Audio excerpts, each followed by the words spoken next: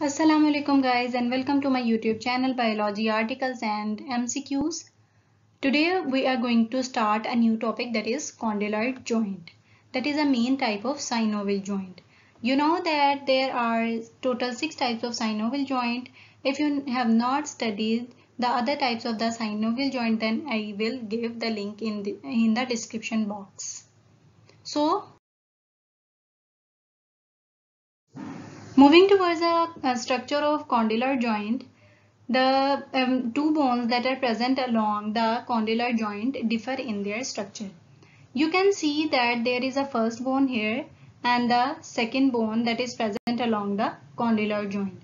The difference between the structure of the both bones is that the first bone that is present here has an hollow shape end here, and the second bone will have an oval shaped structure, and that oval shaped structure is mainly called condyle in this condyloid joint. This oval shaped structure means condyle will fit into the hollow end of the first bone, and that joint that will form will be a condyloid joint. The other name for the condyloid joint is ellipsoidal joint. As you know that ellipsoidal is an oval shaped structure. Moving to this diagram, you can see here an oval shaped structure that is present at the end of one bone. Due to this oval shaped structure that is mainly called condyle in this condyloid joint, this joint is called ellipsoidal joint. If we talk about the range of movement of the condyloid joint, then the condyloid joint is allowing a two-range movement, or the movement along the two axis. Two axis means the condyloid joint will give the movement in the upward and downward direction, and from side to side movement means that the bones that is carrying the condyloid joint in your body can move up and down, and also from left side to right side. As you are seeing in this diagram, this bone is moving from upward to downward direction and also from right side to left side. The main example of the condyloid joint is the joint that is present between the finger and palm.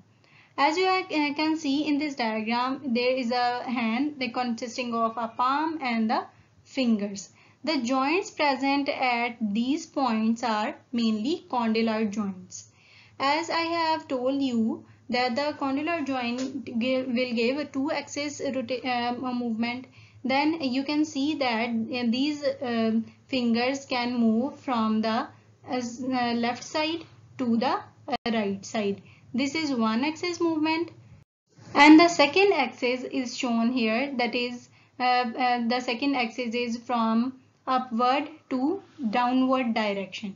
You can see that this main joint, that is condyloid joint, is giving the finger the direction or the movement to your finger, that is mainly in the direction of upward to downward direction. I hope you have understand all about the condyloid joint. In the next video, you will learn about the ball and socket joint, and if you have any difficulty regarding any topic of biology, you can comment the name of the topic below. Thank you so much.